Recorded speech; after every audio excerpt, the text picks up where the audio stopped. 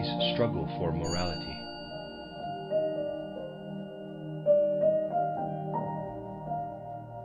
We are living at a time, yesterday's lecture will have given you an idea of this, of which we can say that much will have to change in the way people think, feel, and use their will. Our inner aims will have to change. It is especially with regard to our innermost being that old, inherited, and acquired habits will have to go and a new way of thinking and feeling develop. This is what our time demands. I think it can have a profound and truly significant effect on people to ponder the truth I presented yesterday, which is, to put it simply, that there can only be one of two things: destructive processes here on the physical plane, or the spiritual development of humanity. Just think what it means, that, knowing this truth, we shall be compelled to feel socially at one with the dead, the departed. Our inner response to present events on this physical plane is one of deep pain, and it is right this should be so. On the other hand, we should not forget that the number of people who have taken up spiritual life in recent decades is small, and the souls of those who have not done so are thirsting for destructive processes here on the physical plane, because these will give them the powers they need for the life of soul and spirit which comes after death. In practice, this means we are challenged to do everything we can to encourage spiritual life as the only way of freeing future humanity from those destructive forces. It has to be clearly understood, of course, that this was different in the past, when the fact that an age of materialism must inevitably summon up an age of wars and devastation did not hold true to the same degree. It will, however, hold true in future. Humanity is laboring under numerous illusions that have their origin in the past. The consequences of these have not been as serious in the past as they will be in the future evolution of humanity. I think it is fair to say that, generally speaking, human souls are still very much asleep at the present time, and fail to notice many of the tremendous changes now taking place. Sometimes, however, some of this comes through at an instinctive level, and individuals are then aware of the great riddles of the age. However, many are not fully active inwardly, and therefore not yet able to experience these riddles in their full depth. Taking note of the turbulent and destructive events of today, some individuals are becoming aware of one such riddle, yet they are, in many respects, quite unable to find the answers. The riddle I am speaking of is the discrepancy between intellectual and moral development in human evolution. Strangely enough, recent developments in materialistic thinking have led none other than the Darwinists to this conclusion. Haeckel, too, has commented to this effect in his title Welträtsel, which means world riddles. Now, in these times of war, it can be seen again and again that this imbalance between intellectual and moral life in human evolution is beginning to puzzle people. They say to themselves, quite rightly, that the life of the intellect, the rational mind, has made tremendous advances. This is what many people call the realm of science today. It provides the basis for the modern materialistic view. Consider the tremendous advances made as the laws of nature have been penetrated, studied, and finally used to build all kinds of instruments. Most recently, especially the instruments for murder. People will also begin to consider other things in the light of this science of theirs. They will analyze foods for their constituents and manufacture chemical foods, never realizing that chemical foods are not the same as those provided by nature, even if they do have the same constituents. Intellectual, or we may also say scientific development, has shown an upward trend. Moral development has not progressed to the same extent. Surely the present world catastrophe could not have arisen or taken the course it has taken if moral development had kept pace with intellectual development. It would be right to say that because moral development has not progressed, intellectual development has assumed something of an amoral character and has in many respects become downright destructive.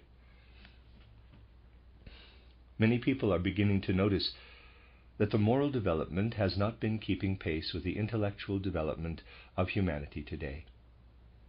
However, no one asks at the present time that issues like these should be gone into sufficiently deeply so that they may serve a truly human evolution. No one asks that they should be tackled at the point where it is fully evident that modern people simply cannot penetrate to the deeper sources of human thinking and human actions, because elements which are separate and distinct in man and relate to quite different regions of the universe are all mixed up in people's minds. Modern scientists are faced with a human being consisting of physical body, etheric body, the body of generative powers, astral body, and ego, but everything is mixed up. People do not make the distinction in modern science. How can we arrive at a science that will enable us to grasp these things if everything is mixed up together? The truth is that these different aspects of human nature belong to entirely different regions and spheres of the universe. Our physical body and our generative powers relate to the physical world. With the astral body and the ego, we enter a totally different world every night. And initially this has extraordinarily little to do with the world in which we are awake during the day. The two worlds really only work together insofar as they are brought together in the human realm. Consider also that the human ego and astral body are much younger than the physical and etheric bodies.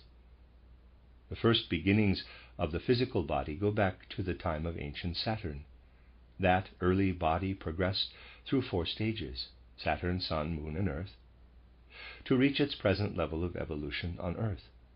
The etheric body has gone through 3 stages, the astral body through 2 stages. The ego has only come in during Earth evolution.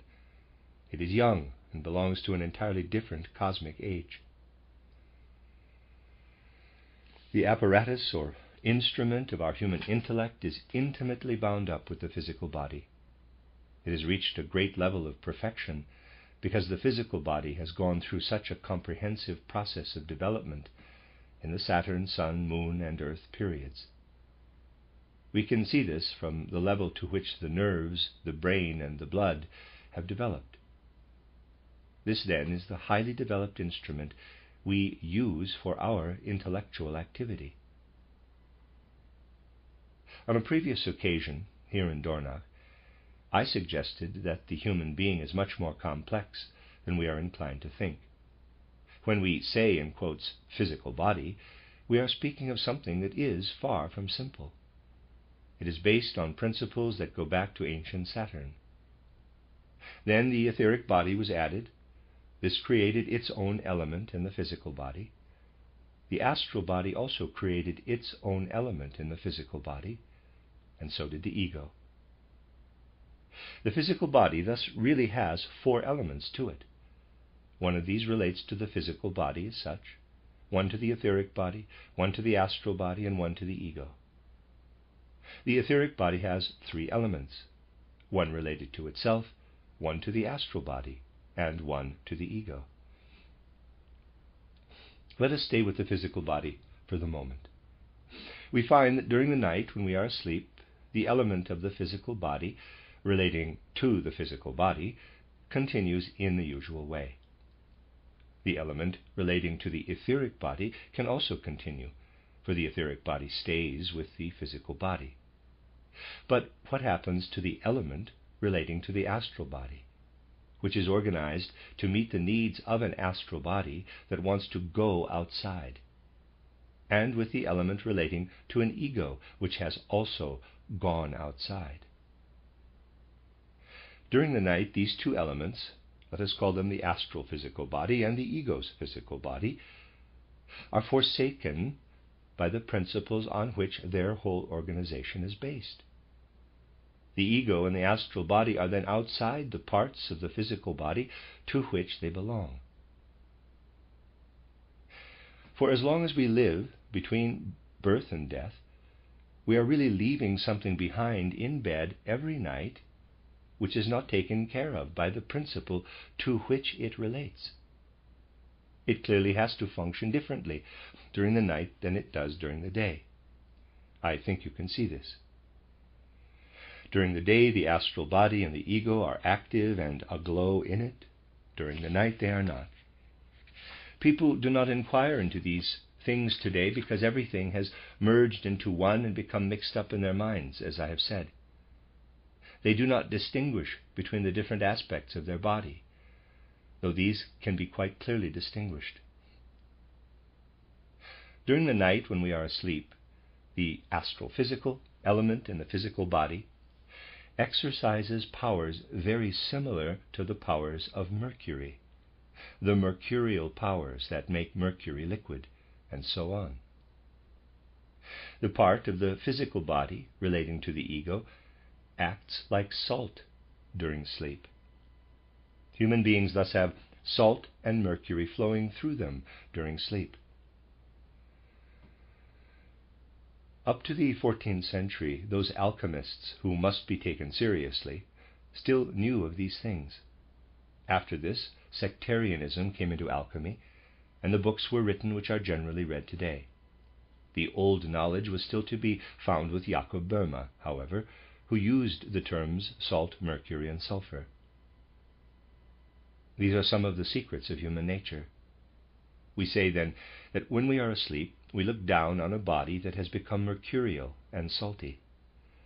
The fact that the body becomes mercurial has highly significant consequences, and we may be able to say more about this in the course of these weeks. The fact that it becomes salty, well, I think it is not at all difficult for people to discover this for themselves when they get up in the mornings. What is the significance, however? It is more or less like this. On waking, the ego and astral body, having been outside in the world of the spirit during sleep, enter into the salty or mineral principle in the human body and into the mercurial principle, which flows within the human being as a vitalizing principle. Principles which have been separated during the night now come together. As they interact, opportunity is given for the things acquired in the world of the spirit to be brought in. Mercury and salt have been resting. Now the ego and astral body enter and fill them with what they have gained in the world of the spirit. As a result, the physical body, the instrument which has evolved from ancient Saturn, is enriched still further. On the one hand, the physical body is the instrument we use for intellectual activity, and it is truly venerable and highly developed because it has evolved over such a long time. Yet on the other hand, the process I have just described can bring the influence of the spiritual world to bear in the present time. As a result, human beings are now able to influence the instrument of the intellect from the world of the spirit, and intellectual thinking can play such a significant role in the present age. The world in which we are, between going to sleep and waking up again, does, however, have one peculiarity. There is nothing in it by way of moral laws. Strange as it may seem, between going to sleep and waking up again, you are in a world devoid of moral laws. We might also say it is a world that is not yet moral. When we wake up, the impulses we bring from this world may take hold of the physical body and the etheric body with regard to the intellect, but cannot in any way take hold of them in any moral sense. This is quite impossible, for the world in which we are, between going to sleep and waking up again, does not have moral laws. People who think it would have been better for the gods to arrange things in such a way that humans did not have to live on the physical plane at all are very much mistaken. For in that case, people could never become moral. Human beings acquire morality by living here on the physical plane. In short, we bring wisdom to the physical body from the world of the spirit, but not morality. This is tremendously important and significant, for it explains why humanity must inevitably lag behind when it comes to moral principles, whereas the gods have made excellent provision for their intellectual development, not only providing them with an instrument which has evolved through the Saturn, Sun, Moon, and Earth periods, but also giving them the wherewithal by which to maintain the intellect, by filling them with wisdom in the world which they enter during sleep. It will not be until later periods, in the second half of Venus evolution, that we make connection with a moral world during sleep. Clearly, it is therefore tremendously important for us to see to it that our social life becomes truly moral. These are the things modern humanity does not want to consider. Some are aware of the riddles, as I have said, but people do not want to consider the deeper reasons, for that would be too much of an effort. They want to take human nature as it presents itself and refuse to consider that in many respects it extends into the worlds of the cosmos, beyond space and beyond time, and that human nature cannot be explained if we merely look at it the way in which it normally comes to expression, and do not take account of these other aspects. It is a magnificent and awesome truth that sleep helps our intellectual thinking, even our genius, for geniuses too bring back elements from sleep that enter into their mercurial and salt principles. In fact, it is this which makes someone a genius. But morality can only be provided for if human beings gradually let the moral element enter into them here on the physical plane. For humanity here on earth, the Christ impulse is the heart of the moral life. It is therefore most important, I have stressed this before from other points of view, that human beings encounter the Christ impulse here on the physical plane. We have to look at this from many different points of view.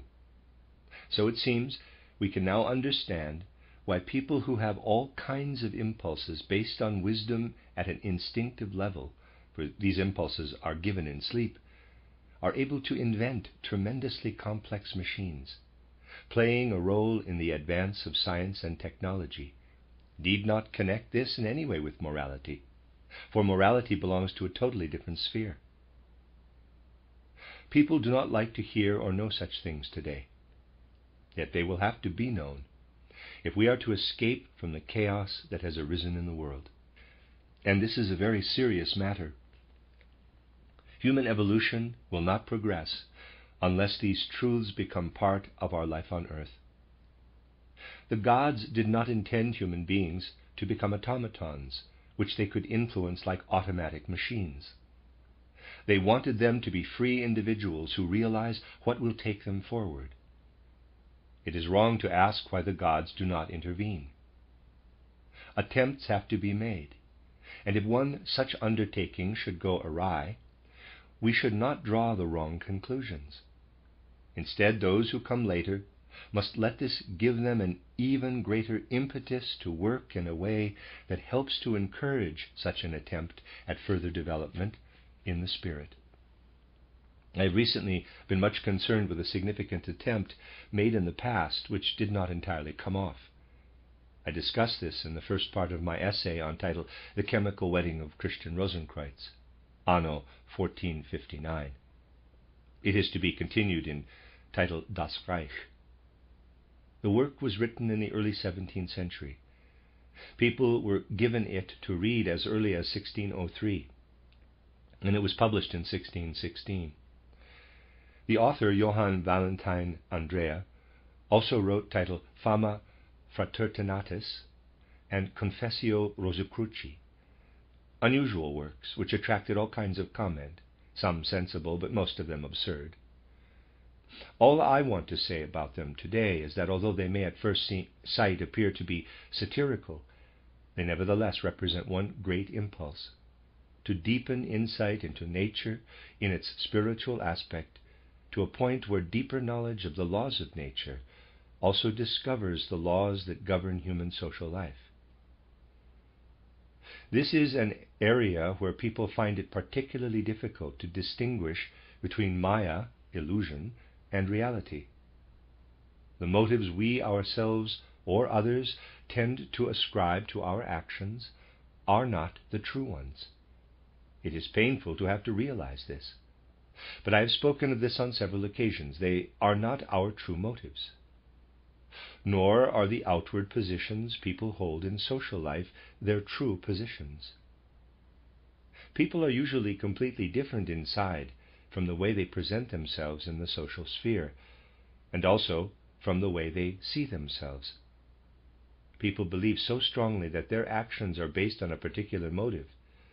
Some think their motives are entirely selfless, when in reality they are nothing but the most brutal egotism. People are not aware of this because they have such illusions concerning themselves and their social connections. This is another area where we can only discover the truth if we look more deeply into the whole scheme of things. Johann Valentine Andrea was someone who wanted to look more deeply. What mattered to him, among other things, was to see beyond Maya into reality. He was not the kind of superficial person who thinks he can do this with all those harangues profound educationists and others today think will reform the world. He realized that one must look more deeply into the whole scheme which lies behind the world of nature if one is to find the spirit in nature. Then one will also find the threads which truly connect human beings with the spirit. And only then shall we really know the social laws that are needed.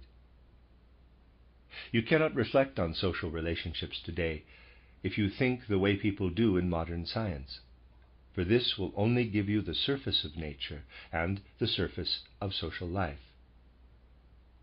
Johann Valentine Andrea looked deep down to find nature and the social life, for only there do they come together.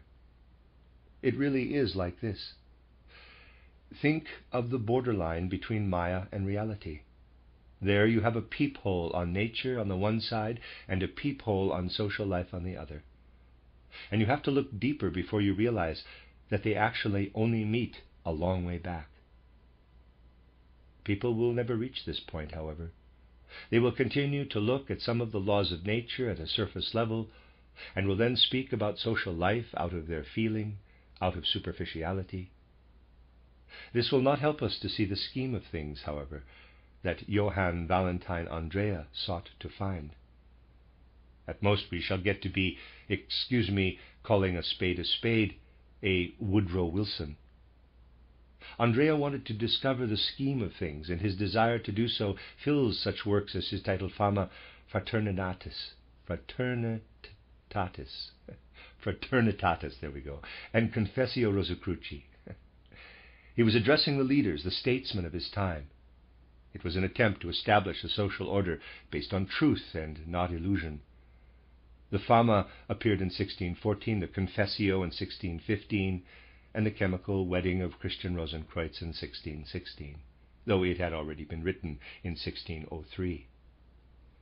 The year 1618 marked the beginning of the 30 Years' War, which brought conditions in which the truly great things aimed at in the Fama and the Confessio were swept away. We are now living in an age when 1 year of war is equal to more than 10 years of war in the 17th century, because war has become so much more destructive. By the standards of those times, we have more than a 30 years war behind us already. Try and see this as something that can guide you toward the will and endeavor that arose in the 17th century, but was brought to a halt by the 30 Years' War. As I have said, if there have been such attempts and a beginning has been made, we must not let ourselves be put off by this, but rather let it spur us on to even greater activity. then a later attempt may not end in failure. The first condition is, however, that we really come to know life. I now want to relate these to matters I discussed with you last year and at the beginning of this year. I drew your attention to the strange course that the whole of human life and human evolution is taking. Individuals will gain in years, being 1, 2, 3, 4 years old, and later 30, 35, 40, and so on years old. But the opposite is true for humanity as a whole. Humanity was old to begin with and is getting younger and younger. If we go back in time, for our present purposes, we need only go back as far as the watershed between Atlantean and post-Atlantean life, when the catastrophe happened on Atlantis. We come first of all to ancient Indian times. Conditions were very different then. Humanity as a whole remained capable of further development beyond the 50s. Today we are only capable of developing in such a way in childhood and up to a certain time of our youth, for only then is our physical development directly connected with the development of soul and spirit, and the two run parallel. This soon comes to an end, however. In ancient Indian times, development in soul and spirit continued to be dependent on physical development until well into the 50s. People went on developing the way a child develops, and this only came to an end when they were old men and women. This is the reason why people looked up with such humility to their old people. During the time of ancient Persia, people were no longer able to develop to such a high level, but only into their 40s and early 50s, and in Egyptian and Chaldean times only into their 40s. In Greco-Latin times, this kind of development went only as far as the 35th year. Then came a time, you will remember, the Greco-Latin age began in the 8th century before the mystery of Golgotha, when human beings were only capable of development up to their 33rd year. That was the time when the mystery of Golgotha took place. The age of humanity then matched the age at which Christ went through the mystery of Golgotha. After this, the human race got younger and younger. By the beginning of the 5th post-Atlantean age, in the 15th century, humanity was only able to develop up to the age of 28, with no further development after this. And today we have reached a point where people only reach the age of 27, if this is left to nature. In the past, human beings naturally remained capable of development into a ripe old age. Today people must conclude such development as comes of its own accord and is tied to the physical body by the age of 27, unless they take up a spiritual impulse in their inner life and push on from within. People who do not take up anything spiritual remain 27 years old, even if they live to be 100. It means they have the characteristics of 27-year-olds. And with people refusing to look for inner spiritual impulses, we now have a culture and a social life that is 27 years of age. We do not grow beyond the age of 27 in our outer social life. This age now rules humanity. If we go on like this, humanity will go down to 26, 25, and 24 years, then in the 6th post-Atlantean age to the 21st, and later to the 14th year. These things must be looked into, and they should not be taken pessimistically. Instead, they should give us the inner impulse to go toward the life of the Spirit and set out on an inner quest to look for the elements nature is unable to provide. This is another point of view from which it is apparent that spiritual impulses are needed in civilization.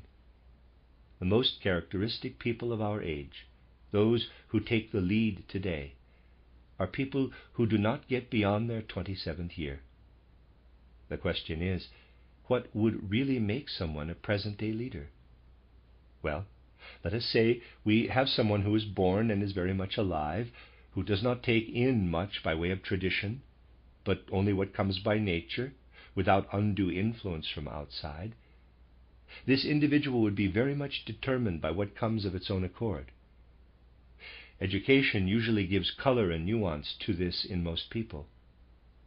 But let us take a really typical individual who essentially shows only the characteristics of the present age.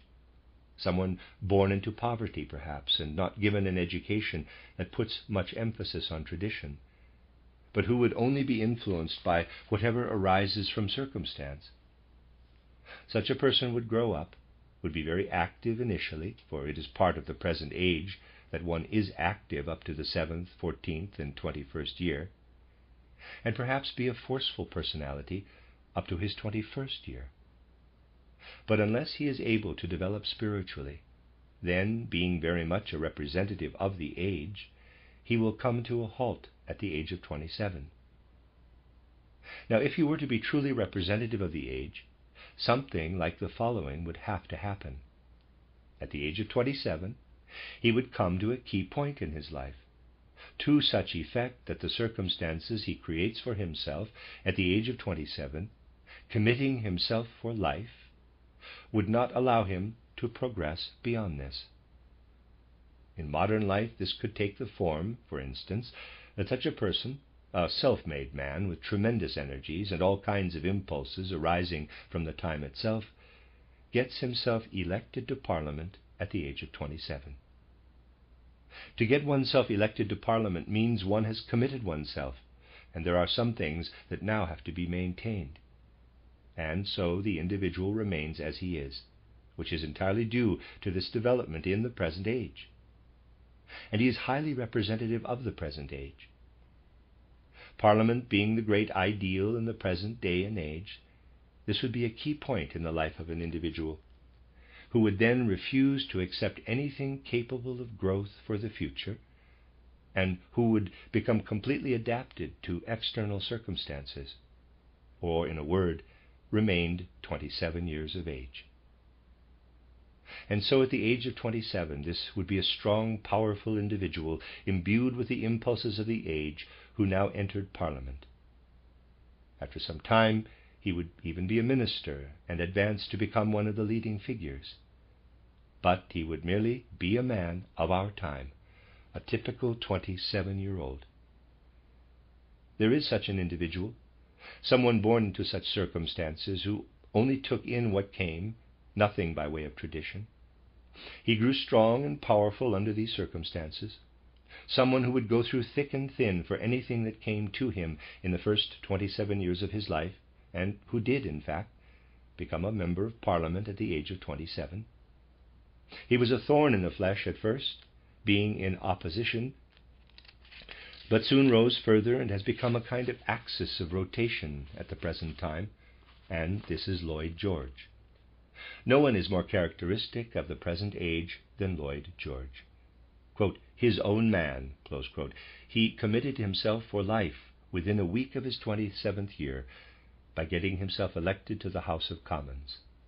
This and the rest of his life story show him to be a typical representative of life in the present age, a life we should not follow, for spiritual impulses should have taken over in the 27th year.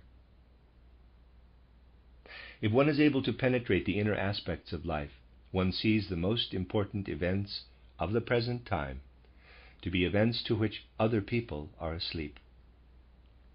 To anyone who can make a wider view, it is immensely significant that such a self-made man is elected to the British Parliament exactly at the age of 27 and thus commits himself. These are the realities which people must gradually learn to observe and consider, for they reveal the deeper connections in life. People like to skip over them today because they are not easy. Reluctance is felt because people prefer to give free rein to their passions, the emotions they create for themselves in the outer world and to their instincts, rather than seek to gain insight. They want to live the life of the world, basing themselves on these emotions and not on their true selves.